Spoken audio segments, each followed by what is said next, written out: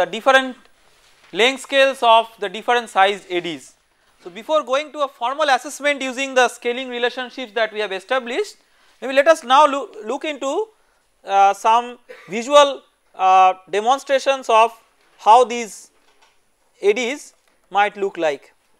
So just look into these, some of these are simulated flows, but just look into the rotating structures, and you will see that these rotating structures are having a wide range of length scales. So if you see that they are really having a wide range of length scales and they fluctuate over a wide range of time scales.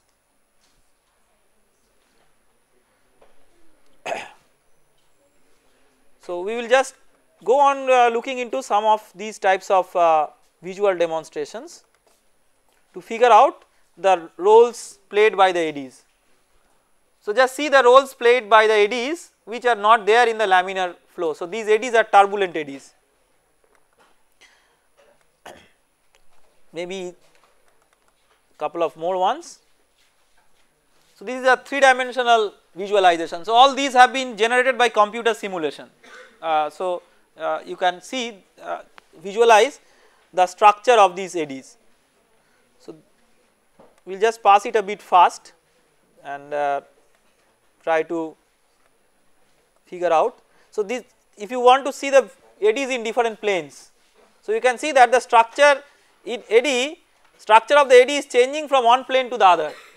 So it clearly gives us an indication that there is nothing called a 2-dimensional turbulent flow. Turbulent flow is always 3-dimensional and unsteady fundamentally. So that is the first understanding that we develop out of this. So at all different sections and at all different planes, you see these different characteristics of these rotating structures.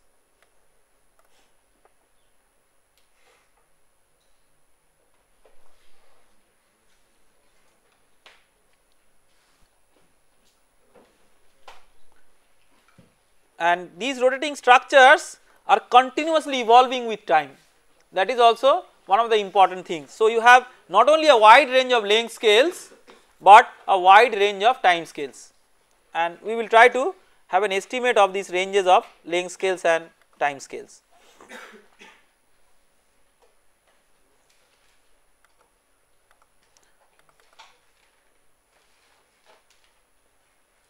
So the whole idea of this understanding was to have an appreciation that you may have wide range length scales of the eddies, and to quantify that, let us say that we are now interested to get a feel of the difference between the system length scale and the Kolmogorov length scale or the smallest eddy length scale.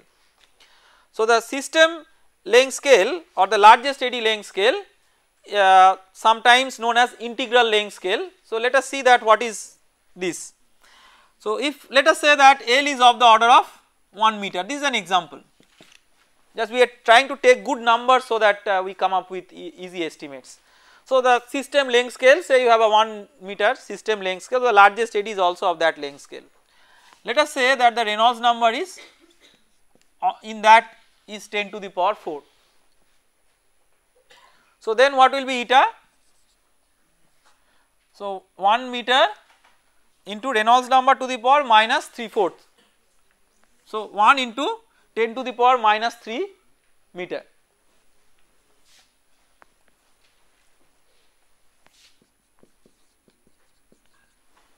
Right. So if you make the Reynolds number larger and larger, the disparity between L and eta becomes more and more. 10,000 is not a very large Reynolds number, it is just like moderately large. So when if you make the Reynolds number really very large, this disparity will be more and more, and you have eddies at almost all intermediate length scales between these. So that is what we say that the existence of multiple length scales, or not only multiple, a wide range of length scales differing in order of magnitude by at least 1000. So you see the order of magnitude difference. Similarly, if you look into the time scales and the velocity scales, so the velocity scale in the smallest eddy, so velocity scale in the smallest eddy, how do you estimate? The velocity scale is of the order of nu by eta. from the Reynolds number scale equal to 1. So the kinematic viscosity, it is roughly like say 10 to the power minus 6 meter square per second for water, mu by rho, 10 to the power minus 3 divided by 10 to the power 3. And if you take eta as say 10 to the power minus 3 meter, then you come up with a V of the order of 10 to the power minus 3 meter per second. These are small velocities. And not only that, if you look into the system scale velocity, that is quite large. So the system scale velocity, that is u0, that is governed by the system scale Reynolds number, and that is quite large. The time scale, so the time scale for the system, it is L by u0, or the large AD. For the large AD is of the order of L by u0, and for the small AD, that is the Kolmogorov time scale. So this V is Kolmogorov velocity scale. So if you consider the time scale for the small ADs, that is sort of eta by V. So it is possible to have an estimate of the time scales and the length scales and the velocity scales.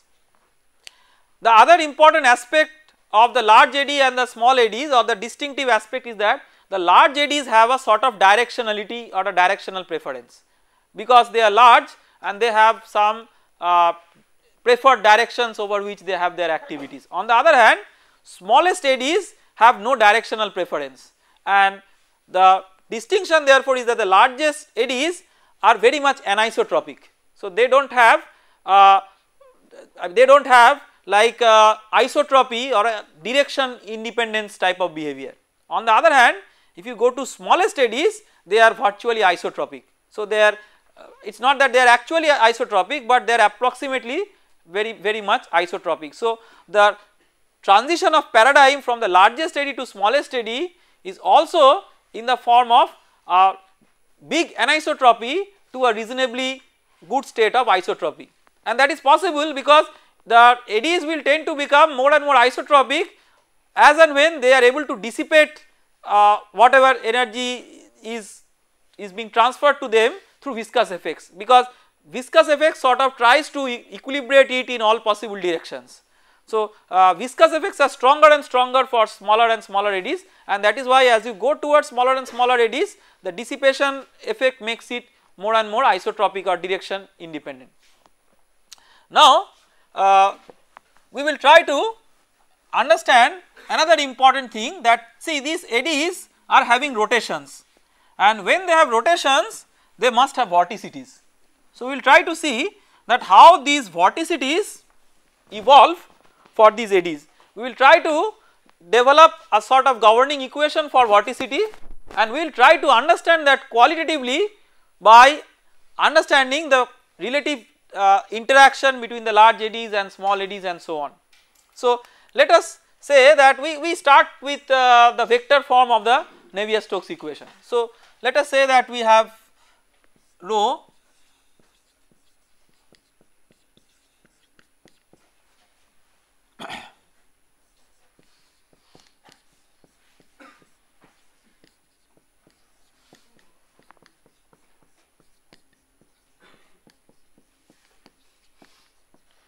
So this is like the momentum equation in a vector form which we derived.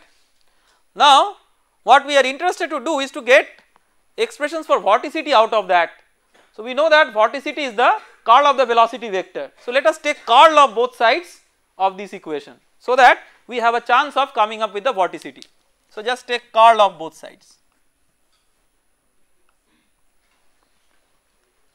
So if you take the curl of both sides, then what happens?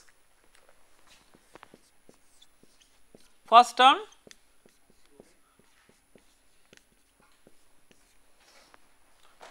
so curl is a vector operator with respect to the spatial gradients. So with respect to time you may just take it inside outside without any problem.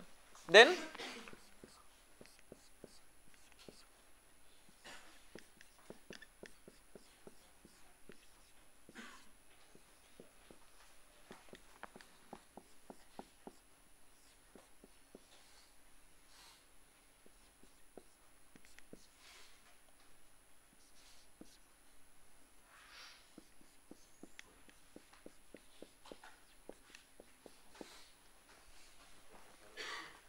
okay. So now let us try to simplify this. So for simplifying this, clearly we understand that this is equal to the vorticity vector, let us call it zeta. There is another term which we can, of course this is also zeta, there is another term which we can clearly simplify. What is this? This is 0, like this is the curl of gradient of a scalar. So curl of gradient of a scalar by a vector identity, this is 0. So we have now to concentrate on this term. So it is curl of, now let us write u dot del u. So what is this? This is by the vector identity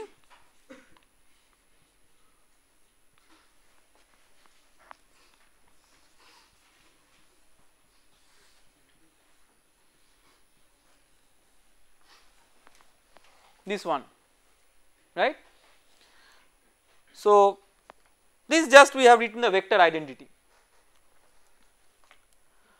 So when we have written this vector identity, so let us first consider the first term. So this is like, this is a scalar u square by 2 or just u square. So when you write, so this is a dot product of a vector with a vector, right. So when you write this, one important thing that you are getting out of this is whatever it is a scalar. So you have curl of gradient of a scalar. So the first term becomes 0. Therefore this boils down to minus of curl of this one, because this is the vorticity vector.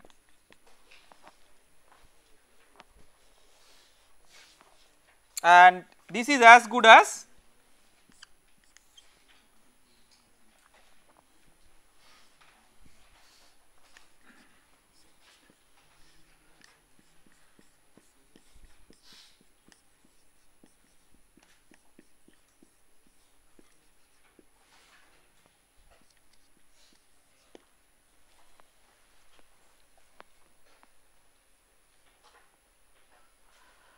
so the left hand side becomes what? Rho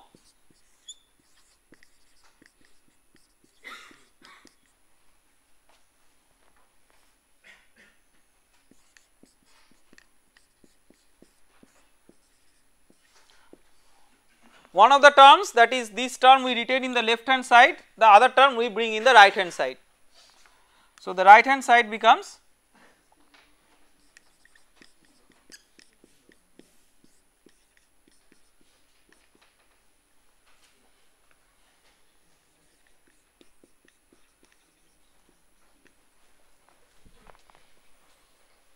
so can you identify what is the term which is there in the square bracket in the left hand side?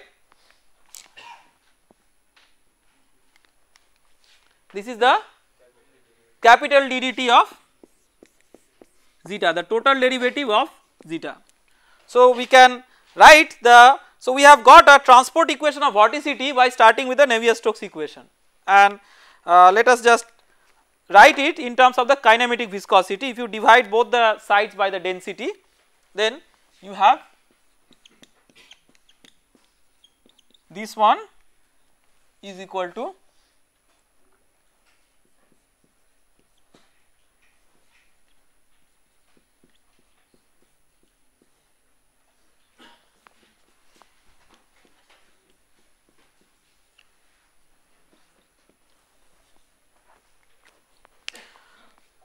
so you can clearly see that this is what if you have a vortex element, that is an element within which there are elements of vorticities, then this vortex element may have a change in vorticity. So, the total derivative is representing what? It is a change in vorticity of an element because of a combined effect of change in time and change in position in going to a different place where the velocity field is different. Therefore, it is subjected to a different velocity gradient at a new location, and with respect to time also there has been a change, the total effect is a combination. Yes. Sorry, 1 by rho, right.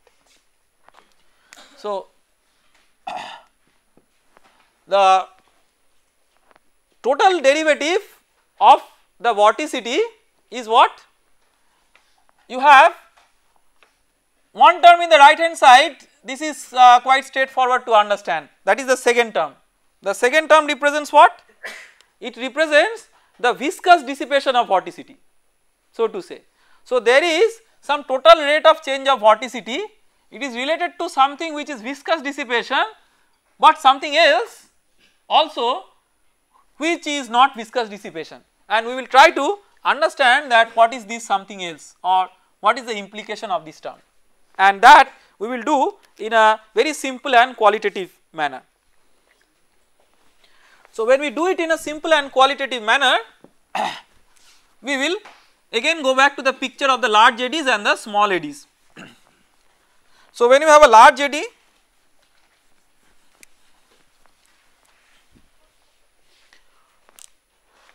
for a large eddy the Reynolds number is large, right. So, for a large eddy the inertia force is much greater than the viscous force. For smaller eddies the viscous forces are also there. Now, if you just simply in a rough way model an eddy, you can say that a vortex element, the rate of change of angular momentum of a vortex element, let us say I omega. When we say the total rate of change, it is like we are writing the total derivative because the rate of change may be because of many things. So, this is as if we are tracking a fluid element which is going from one place to the other because of change in time and change in position. Combined effect is the sum net rate of change of angular momentum, and that must be equal to the torque due to viscous forces.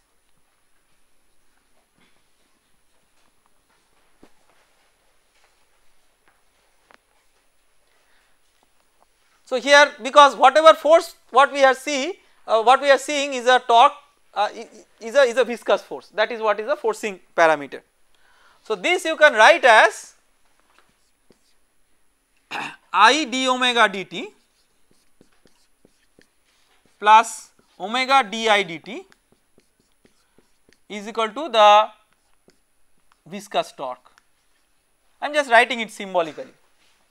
Therefore, d omega dt is equal to minus omega by I di dt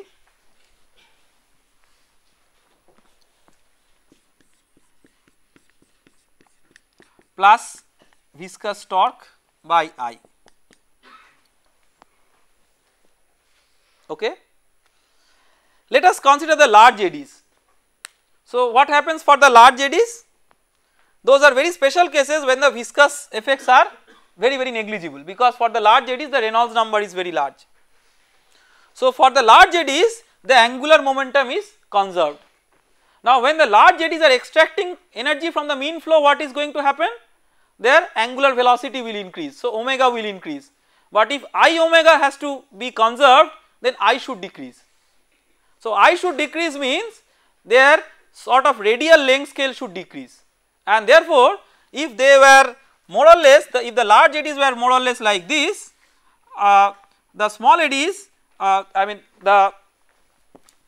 their subsequent transformation to preserve the angular momentum will be of a shape which is, if you consider this as a radial dimension, this is R2, say this is R1. So, R1 will come down to a lower R2, but if it is the same large eddy the volume has to be conserved. So, if the radial length scale has decreased, the lateral length scale should increase, and therefore, the vortex element or the eddy has got so called stretched. This is known as vortex stretching. So, vortex stretching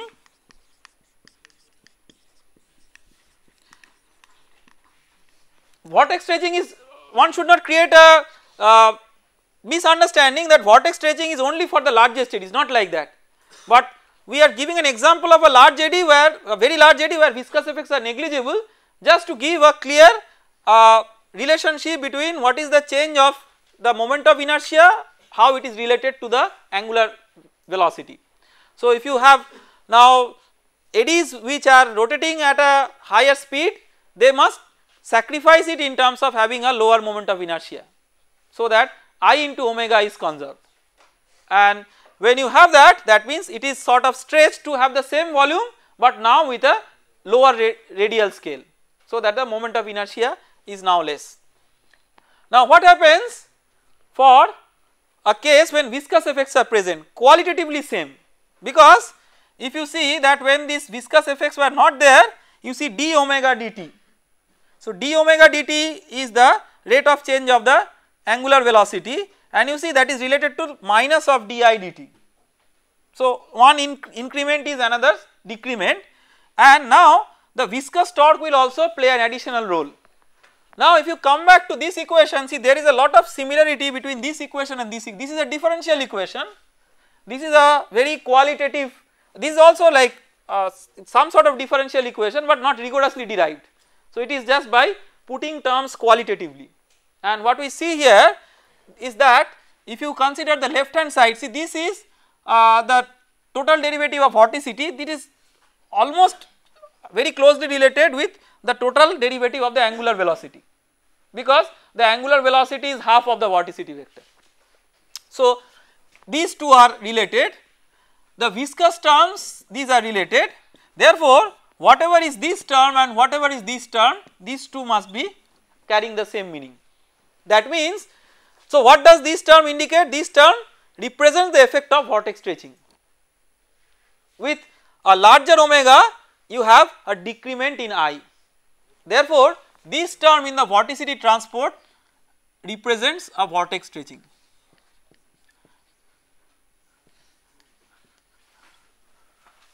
So vortex stretching is one of the very important activities that is taking place in a turbulent flow structure, and it can be shown that this effect is important or there only for a flow with a 3-dimensional structure, and a turbulent flow has only a 3-dimensional structure. It on an average it might be 2-dimensional, 1-dimensional, whatever, but fluctuations are there in all possible directions.